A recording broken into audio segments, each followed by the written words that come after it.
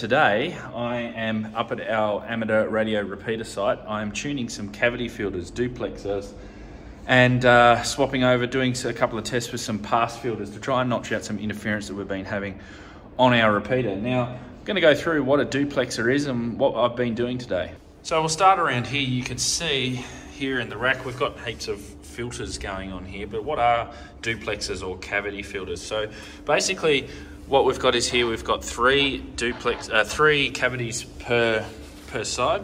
Now I think these are made by TX RX Systems, yep, and these allow us to be able to run a transmitter on 146/700 and a receiver on 146/100, 600 kilohertz apart. So what this does is isolates basically the transmitter from the receiver so that you don't get descent. So what happens is if you transmit on 146/700 and you're listening on 146/1, it can completely wipe out the receiver. So we need these filters in a repeater system to be able to notch one out from the other. So yeah, we get a little bit of insertion loss as well. So on our transmit side, we've got 1.62 dB of insertion loss, but we get 90 dB of notch on our other side, which is pretty good. And then we've also got our receiver side over here, and then basically that connects up into the back of the repeater. So you can see here's the transmitter cable coming out. That goes into one side of the filters and then basically comes back here to the antenna.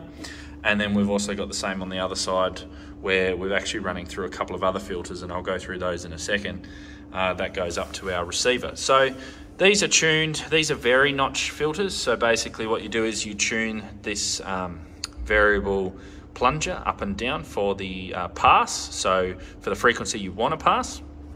And then once you've done that, then there's a little capacitor in here which you adjust for your notch. So if you look on a spectrum analyzer, and I can overlay some examples on the video here of what I'm talking about, then you can adjust those so that they're smack on frequencies. So I've swapped these filters out for those ones. Those cans are going to another site. I need to retune them up. I think they're Telewave duplexer. We have a lot of interference on this site because it's got a lot of other high broadcast transmitters.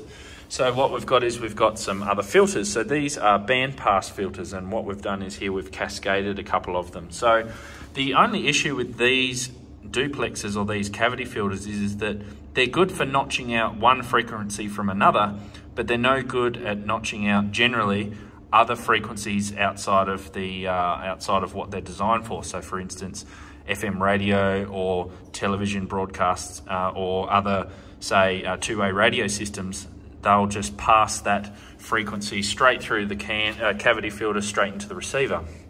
And then what happens is we get the same thing. We can't hear the signals that we want to hear. So that's where these come in. Now, these are basically just one adjustment. You just adjust it for the frequency that you want to pass, and that will pass that frequency and hopefully notch out a lot of the rest of them. Now, the design of these means that they can't be used as these filters are to notch out a nearby transmitter, but they can be to knock out other transmitters to stop our receiver from front end overload. So I'll put a graph up anyway of the measurements that I've got on this filter in particular.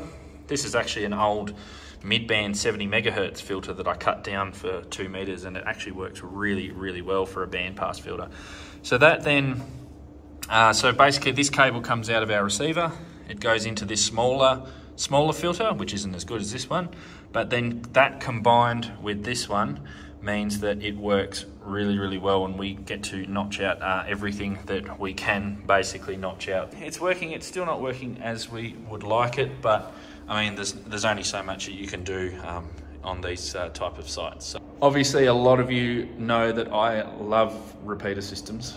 I don't know whether that's the right term to use. Love. I enjoy working on them, but they are very, very frustrating sometimes. If you want to see some of my frustrations and some of the solutions that I've come up with fixing repeaters, then there is a playlist over here of all of my other ham radio repeater antics.